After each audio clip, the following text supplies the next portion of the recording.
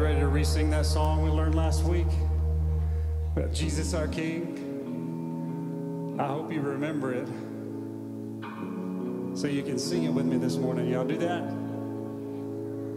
You gave your life for mine, nailed to the cross, you crucified all my sin and shame. It was washed in your mercy, and you are the treasure I find, my reason for living. So let my life become an offering to the one who is worthy.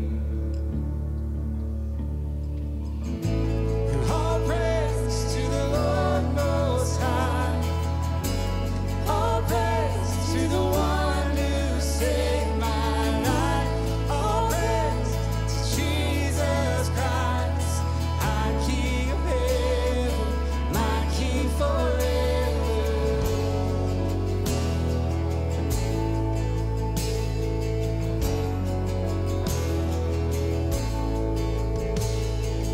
You stormed the gates of my heart, the veil in between was torn apart. Now you hold the trees to the grave. You bring things to life. You roll stones away. All praise to the Lord Most High. All praise to the one who saved my life. All praise to Jesus Christ, our King of heaven, my King forever. All praise to the Lord Most High. All praise to the one who saved my life. All praise to Jesus Christ, our King of heaven, my King forever.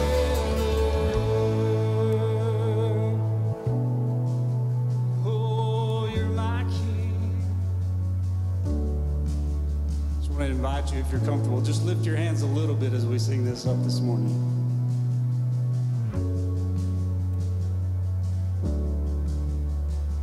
I lift my hands up, lay my whole life down, my whole life down before you. I lift my hands up, lay my whole life down, my whole life now is for you. I lift my hands up, lay my whole life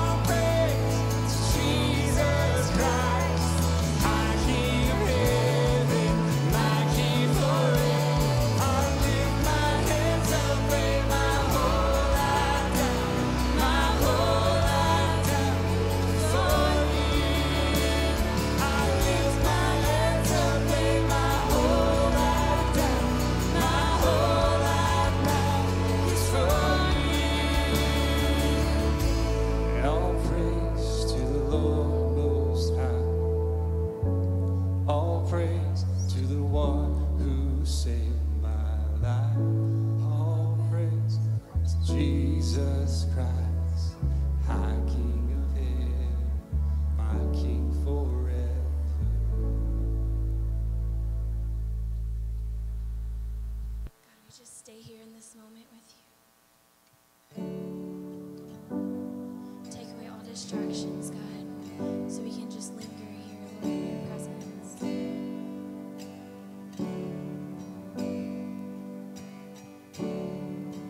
I don't want to hurry.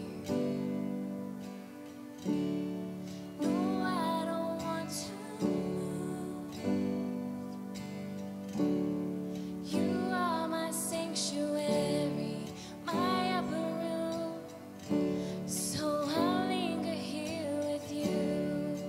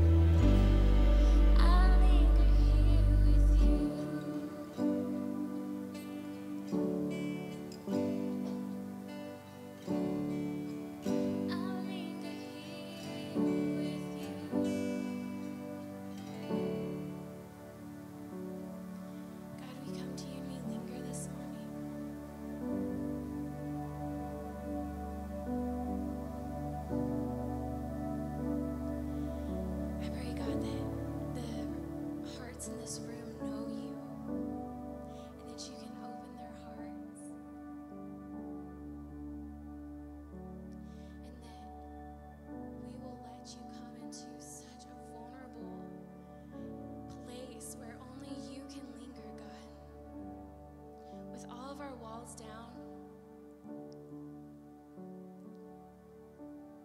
and all of our guards down, Lord, that you're the only one that can come into such a vulnerable and beautiful place.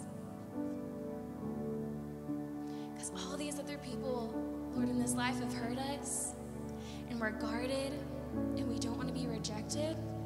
But Lord, you come to us, and you find us in that place, and you hold us, and you tell us that we're loved, and you tell us that we're worthy, God, in this season where you send your Son for that very reason, to love us where we are, not who you want us to be 20 years from now, God, but you find us where we are in this moment of vulnerability. And for some of us, that might be in a place of hurt right now. And for some of us, that might be in a place of just pure joy, God, and just sitting with you. And Lord, wherever that spectrum is, I know that you're there and that you're going to show up, just like Jesus showed up for us. You sent him to show up for us. God, so I pray that this season we remember that, and that the enemy has no stronghold, Lord, on us this season, because you are our gift, God. You sent us the ultimate gift, knowing my guard would be up and knowing that I'm going to fail, God.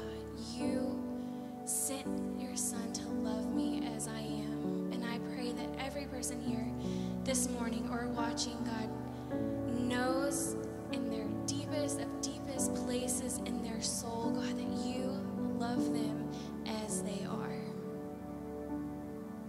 So we linger here with you this morning, God.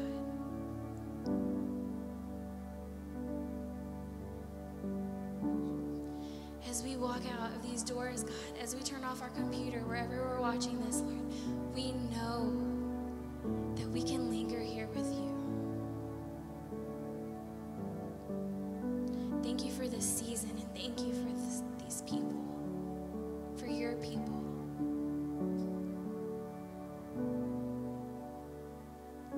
God, I say all of these things in your Son, Jesus' name. Amen. Y'all can have a seat. Good morning, Brownwood Community Church. How's everybody doing today? You look great. You're welcome. Just kidding. Gotta get you laughing a little bit, okay? It's okay. Man, we're so glad that you came to worship with us this morning. If you are new here, we just have one favor and one favor only. If you could just scan that QR code in the seat in front of you with your camera app on your phone and click the connect card, okay? That's the most important part today, because we want to make sure that you're connected with us so we can let you in on our like cool little secret hangouts and stuff. They're not secrets, okay? Everybody's invited, all right? But we want to be sure that you're invited as well. So please, if you could just get that done for us today. It's really easy and simple, and you just got to click that connect card. Sound good? All right, if you're online with us at Brownwood Community, you can always go to our website, brownwoodcommunity.com, and click the connect card. It'll take you straight there too. All right, if you came prepared to give this morning, man, we are so thankful for those of you that continually give. I don't know who did it, but somebody gave us a major donation for our next gen building, and it was awesome because we went to Walmart and we spent so much money and we had the best time yesterday. And so we are just so thankful for those of you that believe in our next generation and believe in what we're doing at Brownwood Community Church. And if you would like to continue to give, or maybe this is your first time to give, we do have a couple of options in the room for you. Again, you can scan that awesome QR code, or there's the black box on the wall as you leave, or you can always give at brownwoodcommunity.com. And again, from the youth's heart and from me, they're not going to tell you thank you, but I'll tell you thank you. You know teenagers, right? They're not going to say thanks. But we, as our youth leaders, will say thank you. We're so honored that you love us so well, so thank you so much. I don't have a whole lot of announcements today, so you're probably like, thank God, because she talks too much sometimes, right? The only announcement that I have today is December 14th. It's a Wednesday, all right? And we are going to have our family fun night. If you've never been to a family fun night, let me tell you, it is the funnest fun night ever, all right? And we're gonna wear our tacky Christmas sweaters, and you're gonna wanna come because we're gonna get Scotty into one, and I don't care what he says, we're gonna ignore his negativity, and we are going to get him in a Christmas sweater, and it's gonna be awesome. There's gonna be games, there's gonna be time to hang out. If you would like to participate and bring something, that potluck is gonna be on our Facebook page today, as well as the QR code that you can scan with your phone, all right? Sound good? You're all gonna come, right? Okay, if you didn't say yes, I'm going to come find you and I'm going to make you come. Just kidding. All right, and so that's all the announcements that I have today. All right, just go ahead and let yourself know that we are not going to have a Christmas service on December 25th. It's a Sunday. All right, spend that time with your family. But other than that, we're going to watch this video and we're going to get started.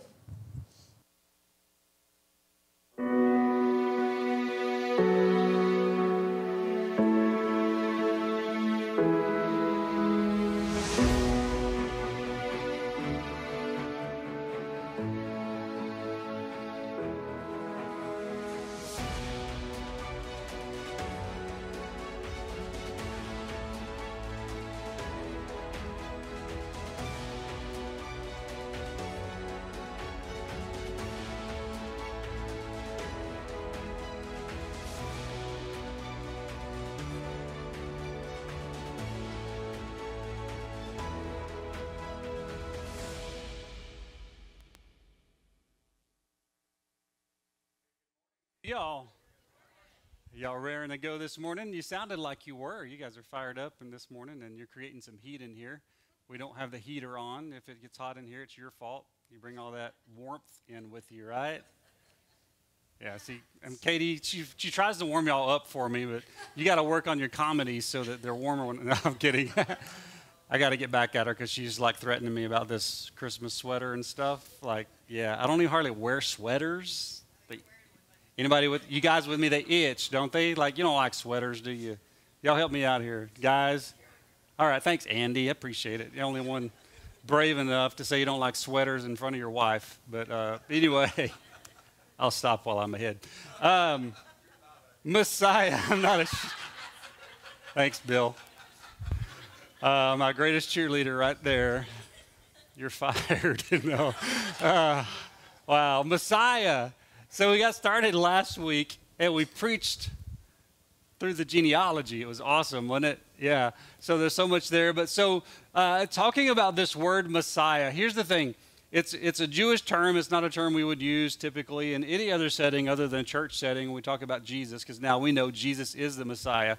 Okay, so but when Jesus showed up on the scene in the first century, lots of Jewish people had this sense of expectation that there was going to be some kind of Messiah person show up. There was enough in their Jewish scriptures that prophesied about this and foretold something about this. And they had all these different kinds of expectations of what this person would look like. So they probably had in their mind, many of them, that God would send a Savior, a Messiah, a deliverer of some sort that would be kind of in the mold of maybe Moses.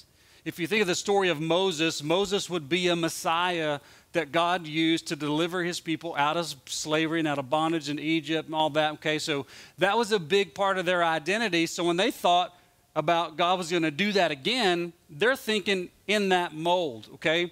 And so many of them had all these kinds of expectations. They knew that a Messiah from God was going to show up from some point.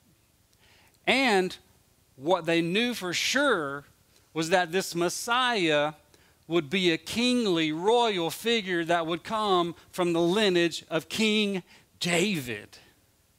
And when you say King David to them, he's larger than life. King David was the dude, even though he screwed up like most of the kings did, but he was this royal figure that God had worked his promises through and fulfilled his purposes through. And now this new Messiah that was going to show up in this age was going to be from King David. And so the thing is that descending from King David brought massive expectations because he's such a big figure, such a big part of their identity as a nation, and the promise that God gave him, this king that would be on his throne forever and all these things. And so these huge, huge expectations. And that's why Matthew, like we talked about last week, was pointing out taking time in the genealogy to make sure that we understood that this was the royal line. And it's interesting if you think about the expectations that those people had in that day when Jesus showed up, and people begin to go, is he? I don't know. If you think about it in our day, think of it in our political realm as a nation. Don't get religious on me this morning, okay? Think you as an American, okay? So let me ask you, what kind of president could fix all our country's problems? And as many people are in the room as there's many different explanations and opinions on what that would look like, right? I mean, so many different answers that we could come up with about what we would expect if we had this prophecy, if you would, or understanding that someone was going to show up as a new president, a new leader that would lead us to freedom once and for all. We would all have a different picture and an expectation of what he would look like. So what kind of president could fix all our country's problems? Maybe say something like this. We could use another George Washington.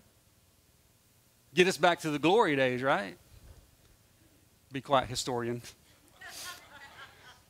She's got varying opinions on the people we think so highly of in history, right? We could use another George Washington to, it's like, that would be the best if we could get him back. Or maybe in a different vein, I'm just trying to think of the big names. Or we could use another Abraham Lincoln. Because like in the Civil War days, our country was a mess. Our country's kind of a mess. We fight all the time. We're so divided and all those things. Maybe an Abraham Lincoln could navigate that as a leader, right? So think of this. What if there were an heir of, like, if it could be proven that this is a direct descendant of George Washington and he's running for president? What would you think? Would you be going, it's worth a shot, right?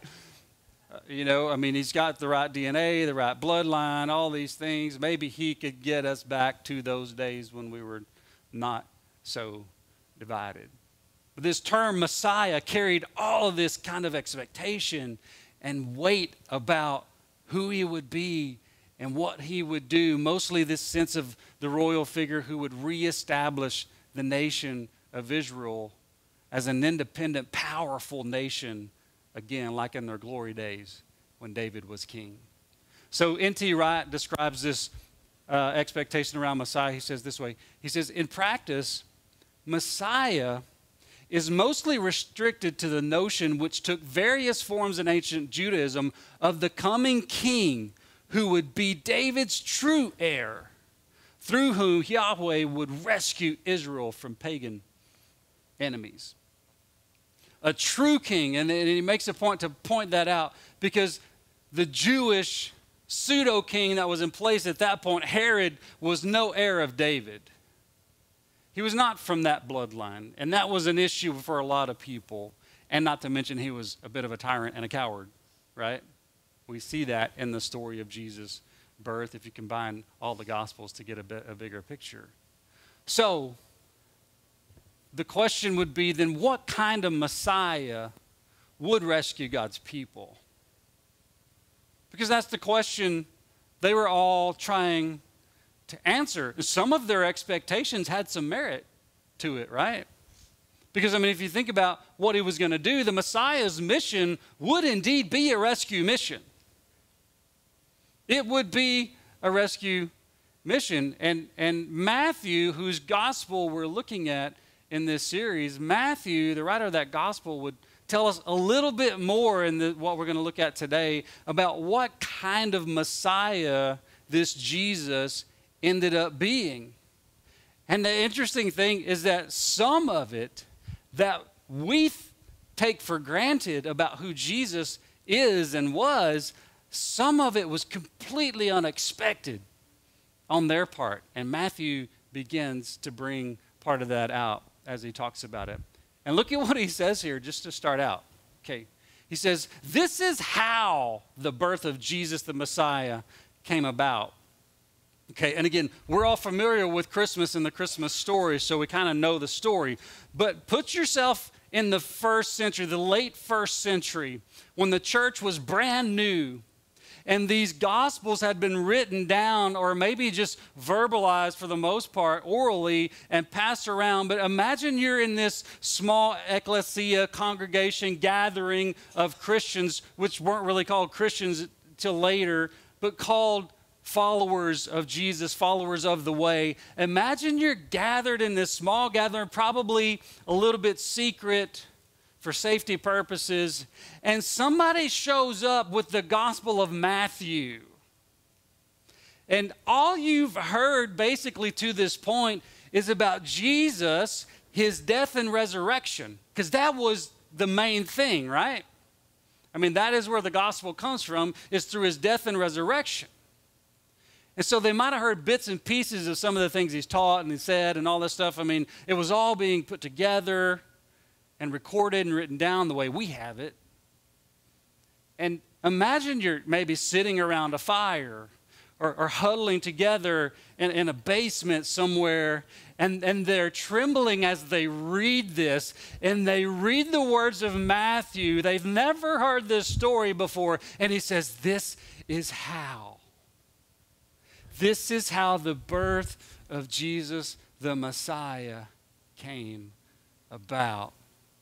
Imagine the expectation that they would have, the excitement that they would have as those words are read. Matthew saying, okay, now we know about his death and resurrection, but let me tell you the beginning of the story. And they would be in such anticipation as they continued to read. His mother, Mary, was pledged to be married to Joseph. But before they came together, she was found to be pregnant through the Holy Spirit. And if you heard that, you'd be thinking, really? And so what Matthew's pointing out here, now remember, Matthew's telling a very Jewish version, because his audience is primarily Jewish followers of Jesus, or Jewish people he wanted to follow Jesus. And is very specific in how he does things here. So this pledge to be married, it's like a betrothal period. So someone would be given to a man, a woman would be given to a man to be his wife, but it would take about a year. It would be this contract between the father of her father, and the man that was going to marry her. And so about a year or so, I don't think there's a hard, fast rule, the man would go home and prepare for his bride to come home with him, come together. It's not just about sex. Get your head out of the gutter, right? Okay, yeah. It included that, but it wasn't just about that. So before they came together, before the end of that period of time, when they would have this ceremony and the coming together of bride and groom into a household and all of that, and consummating the marriage physically, he's saying before that all happened, while they were just in this preliminary period, Mary, he says, was found to be pregnant. And Matthew throws in there, through the Holy Spirit. Now, did Joseph know that? So Matthew's gospel, when he's telling the birth story, I think Matthew's in a way telling the story through the eyes of Joseph. Because Luke tells a lot through the eyes of Mary. When you read the story, you get a lot of Mary's perspective. You don't even get some of that stuff in Matthew's. He's talking, because he talked about the lineage in the genealogy last week, and it was the lineage, the genealogy through Joseph, not Mary. But if you go read the one in Luke, it's through Mary. Okay? It's interesting. This is Matthew's perspective as he's pointing all of this out. So, this betrothal, this contract between Joseph and Mary's father, whom we don't even know anything about, it's a contract, and this situation comes up and is like, oh, what do we do? Because this is all out of order, right? It's not supposed to happen this way, but that's how it happened. And if you're the woman especially, you don't want to back out on this at this point. You're hoping it goes through. And Matthew goes on to describe Joseph a little bit. He says, because Joseph, her husband, already referring to her as her husband, right? Her husband, Joseph, her husband, was faithful to the law to the Torah. He was a good, devout Jewish man, and yet did not want to expose her to public disgrace. What a guy, right? He had in mind to divorce her quietly.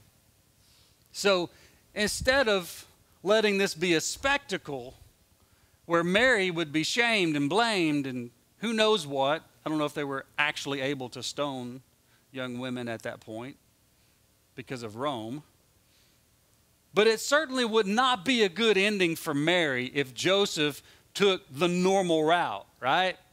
So Joseph, being a faithful man, a good man, he's thinking, okay, well, there's no way to go forward with this, he's thinking, so I'll just take care of this quietly and try to save her some dignity. Okay? That's Joseph. But after he considered this, Matthew tells us, it's like, oh, an angel of the Lord appeared to him in a dream. And look what he says. The angel says, Joseph, read it with me, son of David. Son of David. And in the other version of the birth story, when they go to Bethlehem and all that is taken into detail and such, they went to Bethlehem because Joseph was a son of David. Because Bethlehem was the city of David. They were going there because that's where he had to go for the census that was taking place, okay? So in pointing this out, just again staying focused on Matthew's telling this story, and he's very much making a point to show that Jesus is the Messiah who came through David. I know what you're thinking, right? You're thinking literal terms, you're thinking, but he's not really the son of Joseph. Jesus is not really the son of Joseph. You're thinking that, right? It doesn't matter to them. It's like that's not the point. They're talking about the legal aspects of this, that Jesus was a son of Joseph, even though the mechanics are a little different. Okay, sorry. And the angel continues on, okay, remember what Joseph had in his mind to do. The angel continues, says, do not be afraid. Do not be afraid to take Mary home as your wife. Don't be afraid to go through with the way it's supposed to go, right? Don't be afraid. Why? Because what is conceived in her is from the Holy Spirit. Now, I imagine, when I read the Bible, I try to imagine and fill in some of the gaps. Matthew doesn't fill any gaps when you read his gospel. He's given you the bottom line, men like Matthew and his gospel. Just bottom line, just don't get all cut up in all the story. Just tell me what happened, right? And that's kind of what Matthew does. And Luke fills in some of the gaps for us. But Joseph gets this incredible confirmation that this child that Mary is pregnant with is from the Holy Spirit. It's a supernatural thing. It takes a supernatural dream and an angel speaking to him to say, no, don't be afraid. This is from the Holy Spirit. It's true. Now, I don't know if I don't know if the excuse given to Joseph when Joseph becomes aware of Mary being pregnant without his involvement, if they said, no, this is from the Holy Spirit. If Mary said that or her father tried to explain that to him to convince him to move forward, Joseph's probably thinking, yeah, I ain't buying that, right? I mean, we wouldn't either until we had this supernatural dream where an angel comes and goes, no, don't be afraid to take her. This is really from the Holy Spirit.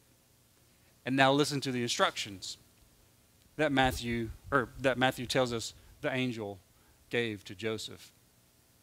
The angel says this to him. She will give birth to a son. He's like, woohoo, because that was a big deal to have a son first, especially. And you are to give him the name Jesus. This is where he gets his name. Because what? Because he will save his people from their sins. There's that rescue mission we're talking about. But that's what the name Jesus means. The Jewish version is Joshua, Savior, God save us, or God would save his people. That's what it represented. So this is where Jesus gets his name through the angel, through Joseph. Joseph gets the privilege to name his son. That was a big deal back then and for them, because he will save his people from their sins. And so, to the people of Israel at that time, they were physically, in a sense, no longer in exile in Babylon. Okay, if you go back and read the Old Testament, we don't have time to go there this morning. Most of them ended up in exile in Babylon, and it was a result of their sin and rebellion and all of that. Okay, we kind of know a little bit about that. Okay, at the time this all is happening, they're no longer in Babylon, but they still feel like they're in spiritual exile from God. Because nothing's the way it was in the glory days. The temple's not the same. There's no real true sense of the presence of God among them. And here it is, this baby's going to be born. He's going to be named Jesus because he will save his people from their sins. In their mind, what that would mean is that God would finally deal with and forgive them of their sins. And the way that would play out in their mind is this Messiah would show up and take care of the Romans and all the things in their world that made them feel like they were still in exile. And when they were finally taken care of and put in their proper place, which is not in Israel, and Israel's reestablished as a kingdom through this Messiah, then that would be the sign that God had finally forgiven them for all their sins. So again, all this incredible expectation of what this Messiah figure was supposed to do. He was going to reestablish the Jewish monarchy, the Jewish kingdom. And then Matthew, I referred to his tendency to do this last week, says all this took place to fulfill what the Lord had said to the prophet. Okay, now we're gonna look at it. He's going to quote the prophet Isaiah. And it's really interesting that this is the one he quotes because it's this other name that we know Jesus by. But it's not talked about hardly any time except at Christmas time. We sing the songs about it and all that stuff, but it comes out in Matthew's gospel, and I believe it's Matthew's gospel only that ever uses this name referring to Jesus, pointing back to fulfillment of this prophecy from the prophet Isaiah. Here it is. The virgin will conceive and give birth to a son. You're like, oh, okay, yeah, we know that. It's Mary, right? And look what he says. And they will call him Emmanuel,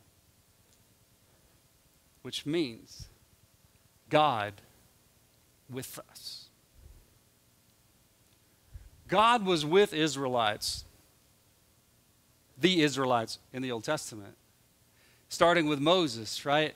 So they come out of Egypt, all these incredible signs and wonders that God did to bring them out of Egypt, through the Red Sea. We know the stories. And as the people of Israel were these wanderers around the desert, the wilderness, God led them by his very presence. And the sign of God's presence with them was the cloud by day and the fire by night. So God with us had this image in their mind of what it looked like for God to be with his people. But they had no idea that one day when the Messiah named the Savior showed up, that he would literally be God with them, as one of them. Completely unexpected. This would blow their mind, and they're going, well, what? Nobody expected the Messiah to be God in the flesh. They expected a Messiah like Moses, who was a great man, a huge figure of a man who God used to deliver them. But Moses was not God. They would never worship Moses, though they got pretty close sometimes, maybe, right? God would send himself. And to our knowledge, there's no reference to that vague, unusual prophecy from Isaiah. Nobody until Matthew, at least on record that we have, would use that prophecy about the Messiah. I mean, to them, that there would be a baby born and some supernatural occurrence that would represent that God is with us. It wouldn't literally be that the baby was God with us, but Matthew says that's what happened. Emmanuel, God with us as one of us. Wow. So when Joseph woke up, he's a good man. He did what the angel of the Lord had commanded him and took Mary home as his wife. And this tells you he's a truly strong, devout man, and it also spells some rumors about Mary after Jesus. Matthew makes a point to tell us, but he, as in Joseph, did not consummate their marriage until she gave birth to a son, and he gave him the name Jesus. Jesus. Here's this upside down, backwards, out of order story of the birth of this child with all these supernatural occurrences around it, including how the baby was conceived by the Holy Spirit and not from a man. So upside down, so crazy that only God could pull something like this off. But the point and the emphasis here that Matthew is drawing out of the story is how important the names of this Messiah are. And in this part of the story, he's the Messiah who is Jesus, our Savior, and Emmanuel, God with us. Wow. Wow. So Emmanuel, God with us, who is the Savior, who is the Messiah, when you put all that together, the amazing part of this is that God saved his people. But how did God save his people? God saved us not from a distance, but by becoming one of us. Isn't that just incredible to think about? What kind of God would do that? I mean, the pagans of that day, their idea of gods and how gods interacted with people, they were just kind of toyed with them. They didn't get intimate with them. They don't come close to them, not to be with them and be one of them. No, they always set themselves apart as better and above. And yet God, our true God, the one true God, decides the way he's going to save us and reconcile us and bring us back to him is show up in flesh as one of us to perfectly and finally identify with us. It's unbelievable. Matthew comes back to this at the end of the story with Jesus. We know it as the Great Commission, but we tend to forget what he says at the very end of it. This is literally the last line in Matthew's gospel. Look at what he says that Jesus says before he leaves. Surely I am with you always to the very end of the age. That's how Matthew ends his gospel, his witness to who Jesus is, was, and what he did. God with us, the Messiah, would be God in the flesh, one of us, to save us. Do you believe that God is with you? I mean, like, more than just for you and on your side. I mean, that's good in and of itself, isn't it? But do you believe God is with you? When you sit in silence, or when you sit in sadness, or when you're in your darkest moments, most depressed moments, maybe even your most joyful, good moments. Do you believe that God is with you? That he really was that concerned about us, that he would come and be with us in the flesh, go through all that he went through to be with you? Do you believe it's for you? Do you believe God is with you? Maybe you think something like, I want to believe he's with me, Scotty, but But if God were with us, wouldn't he fix us?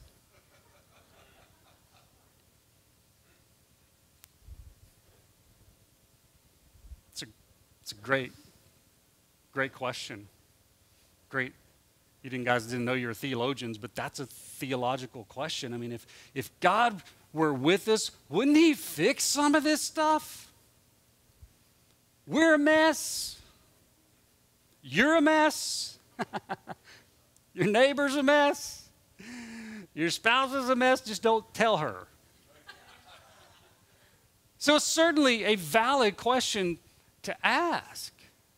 And it might be similar to what people were expecting the Messiah to do when he showed up. They're thinking, finally, we're going to have someone to put all our hope in who will fix all this stuff with the Romans and with each other and the corruption of the temple and the men that are in charge there and how awful things are, the poor and the destitute. And we're not the glorious nation we thought we were supposed to be. Surely God will show up through this Messiah and fix us.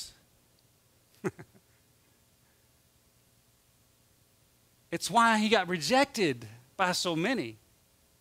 They're thinking, no, that can't be the Messiah.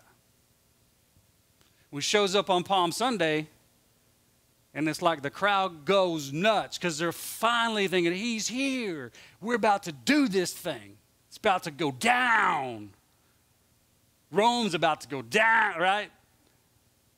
And we don't have that expectation, but we think, wouldn't God have fixed us? I mean, why did he go through all of this and not fix us?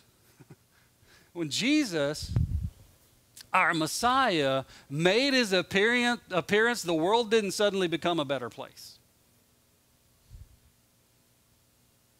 Circumstantially, physically, I'm talking about. You know why? He didn't come as a fixer. Came as a savior. And that might sound like bad news. If that's what you want and that's what you expect. But there's so much good to this. Think about this. The darkness of our world does not keep God at a distance. And we think that way. We think that it means God's not with us anymore. Somehow God's not present. Even in those people in that day, they thought that God was completely absent. God had turned his back on them, walked away from them because of their unfaithfulness. But we know better. God is faithful even when we're not. Our religious separatist mindset thinks that because we're so screwed up and so messed up and so broken that God puts himself at a distance because he just can't stand to be near us. And Jesus, Emmanuel, tells us that's not who God is. No, it's not who he is. God is not appalled by us. He is not disgusted by us. He doesn't turn away thinking, ugh, I can't deal with this. No. In and as Jesus, Emmanuel, he waded into the darkness and the mess that we had made of ourselves and of his beautiful world. And he says, I'm going to show up and be with you in this. God wants to be with us more than he wants to fix us. He wants to be with us. And we have some experience with this with each other. That this is true about you personally too. He wants to be with you more than he wants to fix you. And I know you've been told some other things and preached to in some other ways, but I'm telling you the truth of the gospel, according to Matthew, is that the point is that Jesus is Emmanuel, God with us. And he didn't suddenly show up and everything was great. In fact, he lived through betrayal and rejection and scoffing and shaming and nakedness and brutal death at the hands of the enemy. Wow. And it didn't suddenly fix everything, but it assured us that God wasn't afraid to be with us. in our mess. He wants to be with us more than he wants to fix us. Because if he just tried to fix you, anybody ever had a relationship? Don't raise your hand. Relationship where he or she tried to fix you? How did you like that? Wasn't very loving, was it? Trying to squeeze you into a mold. Now, I know God would have the perfect mold. I get that, but that's not the point. God's very relational and intimate with us, and he doesn't show up to fix us. He shows up to be with us so that we know we're never, ever, ever, ever alone. God is the greatest companion possible. Then if God is with me, what difference does it make for me? Another great question. Another great question. What if you started trusting the words of Jesus that he's with you? Like you really trusted that Jesus, by his Spirit now, is really with me. I mean, what difference would it make? Would it make a difference? I can't tell you the answer to that. I know I can tell you for me, it's made all the difference most of the time. Yeah? But you have to remind yourself, you're not alone. That the God of the universe, the one who created everything you can see and know and experience, including you, yourself, he is with you. Say it with me. 1, 2, 3. God is with me. Say it again. God is with me. One more time. God is with me. Paul said, nothing can separate us from the love of God, from God who is love. Nothing can separate us from him. Even in the midst of darkness, in the darkest of times, in our world and in our personal lives, we can know, because of the story of Christmas and what it explains about Jesus, our Savior, that no matter how dark, no matter how harsh or how bad or broken, that even in and through death, God is Emmanuel. Jesus is Emmanuel, God with us. And his promise to his disciples then is the same promise he makes to us, that I will be with you always to the very end of this present age. That's incredible news. Let me pray for us. Heavenly Father, thank you that you made this incredible plan and purpose, and you fulfilled it through Jesus, our Savior. And Lord, that through him we can know you are with us. Even when we can't feel you or see you or experience the fruit of it, that we can know for certain you are with us. Remind us of that during this Christmas season, that this is what we celebrate, that you became one of us, lived among us, and did everything necessary to save us. Thank you, Jesus. In your name we pray. Amen. Amen. God bless you guys. Thanks for being here. If there's anything we can do for you, don't hesitate to contact us and let us know. We know this can be a hard season for many, many reasons. If there's anything you need, give us a call, shoot us an email. We'd love to meet with you and encourage you. God bless you. Y'all have a wonderful week.